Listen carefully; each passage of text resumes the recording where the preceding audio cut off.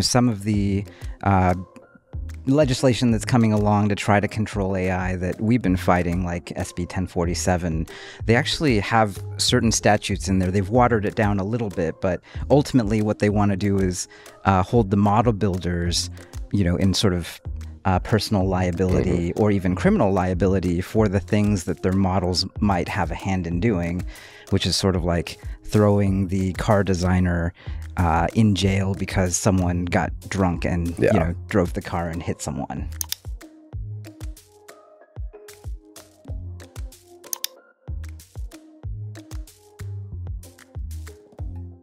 Tell me briefly who you are, what company you're part of, and you can explain your role at the company and any logistics. Hi, I'm Anjney Midha. My name is Chris. Hi, I'm Jiquan Ngiam. My name is Travis Oliphant. My name is Miles Wiesenthal. I'm Girish Bhat. I'm a general partner at Andreessen Horowitz. We are a venture capital firm in Silicon Valley. We have about $35 billion in committed capital, and we've been investing in artificial intelligence for many years.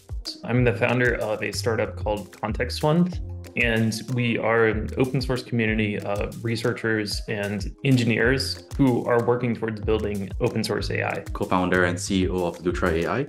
We're an AI startup looking into how we can use AI to give people superpowers to automate more of their work and lives by giving natural language instructions to a computer and allowing it to just do more.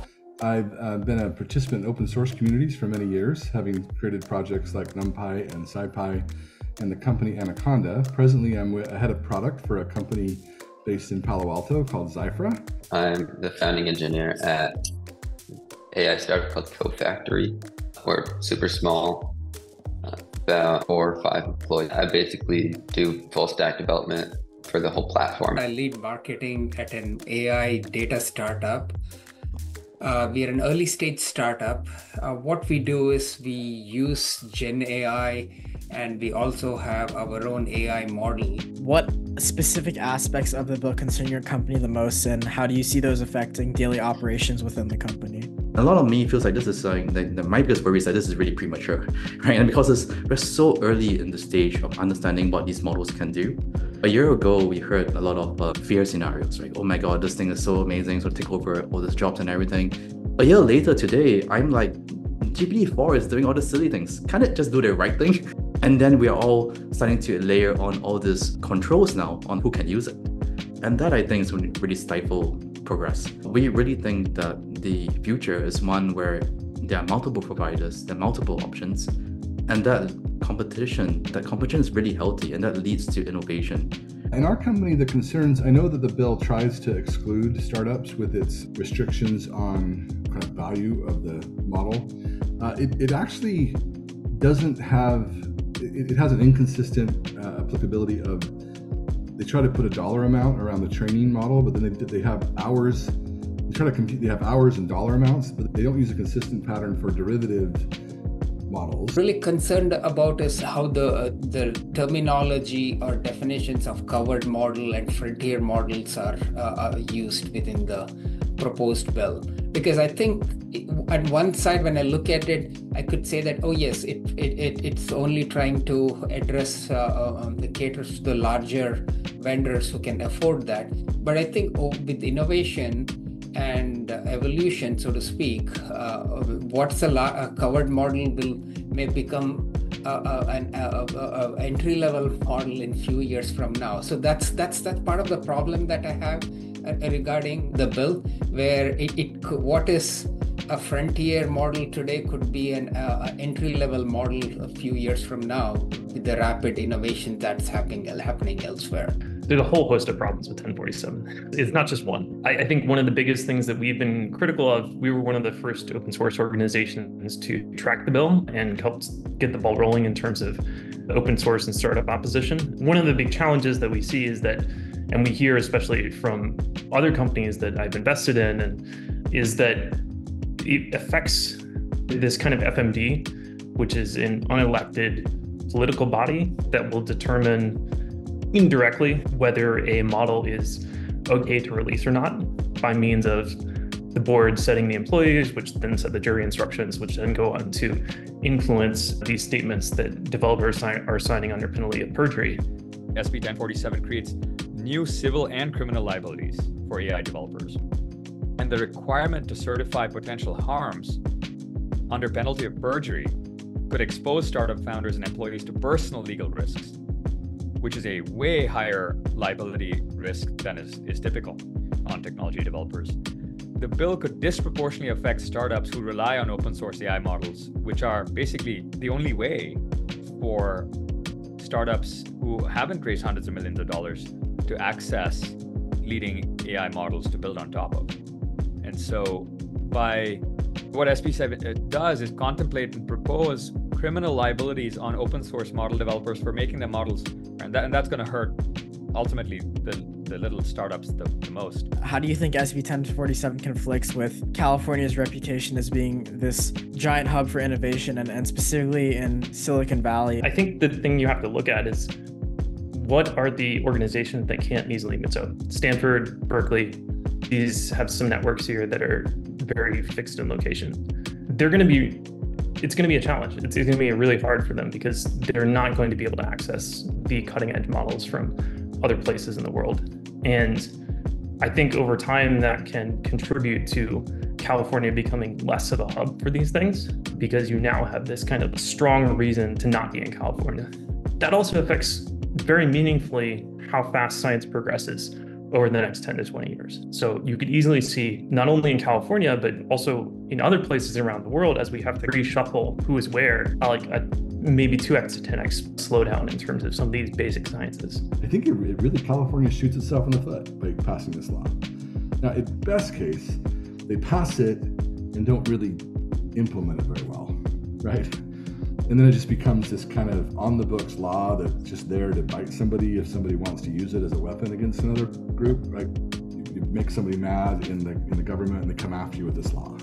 It just, at the best case, just becomes this latent missile or arm that you can take to somebody to chase them out of the state if you want them gone, for example, right?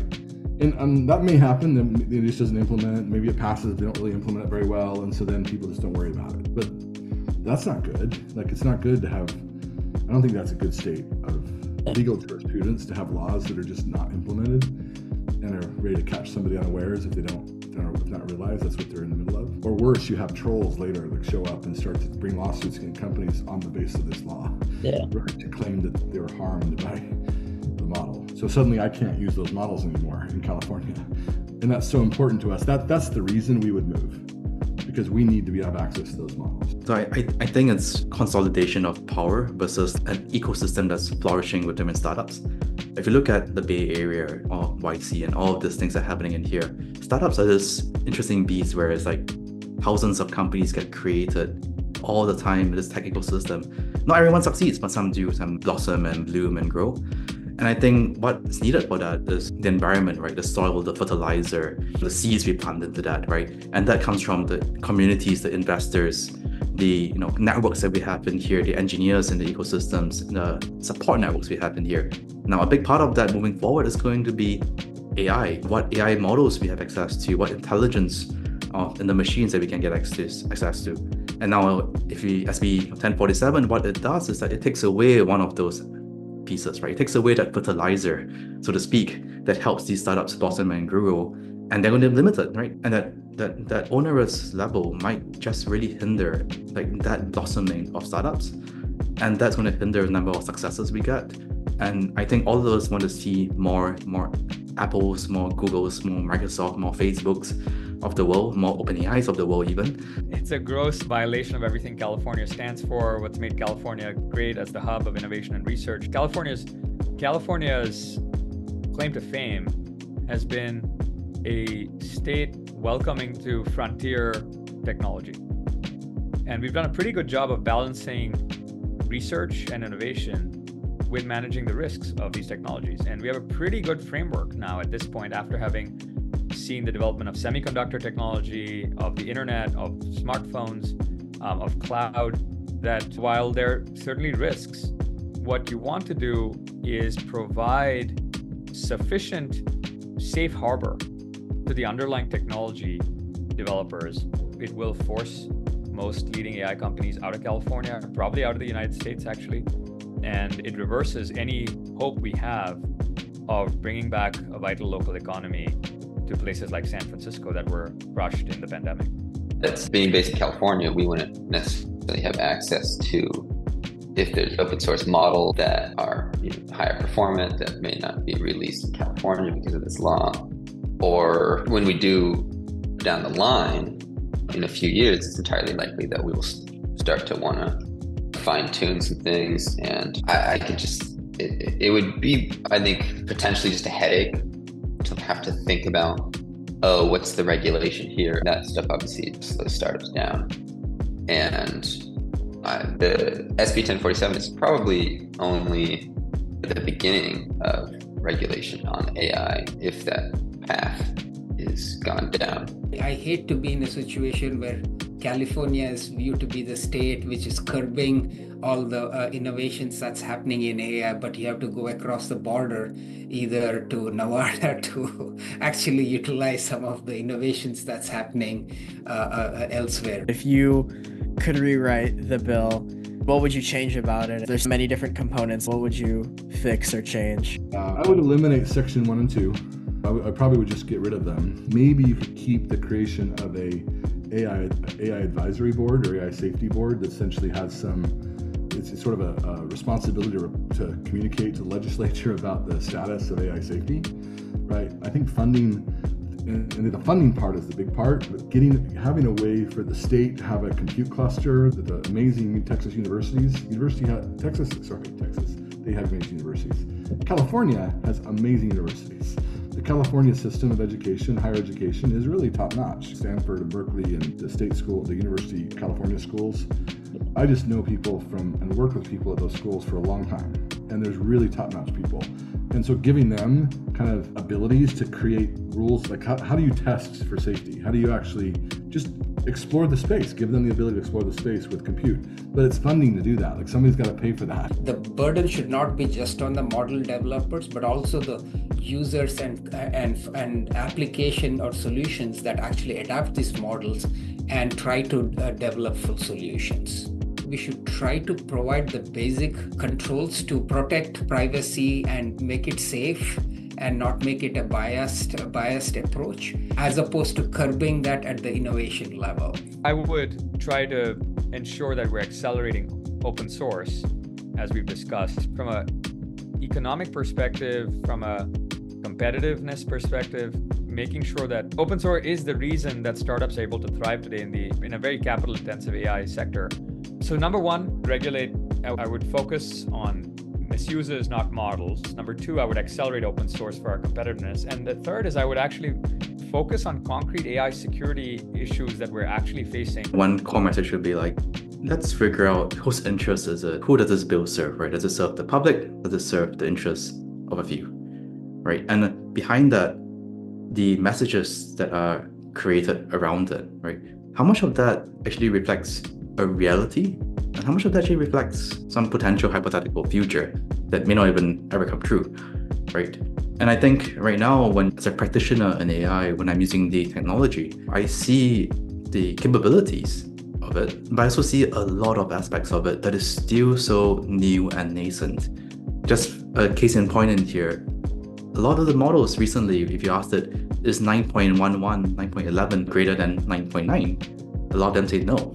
Like really basic math, right? And the reason is that these models are calculators on words, right? And I think really thinking about them as that, it's like, these are just calculators on words, and not as a anthropomorphized being that chats with you and talks to you and has some, consciousness behind that. It really sets it in perspective, right? We asked Senator Wiener's office very early on to remove and that was a consensus view that we had with EFF, the Electronic Freedom Foundation. The FMD is a no-go. It's a political agency. It replaces the supervision of tens and thousands of scientists with the supervision of 5 board directors and maybe 40 employees roughly. And then you have some auditors in there, but the auditors aren't really making their own decisions. It's the employees that are determining what they're going to be auditing. From a political perspective, it's not right. And from a information theory perspective, it's really inefficient. And then from a kind of standpoint of competitiveness and regulatory capture, we have a one-party state in California. I've seen this pattern play out in private industry, You also can see this in legacy tech companies, kind of the founders who are really motivated and they want to build good products.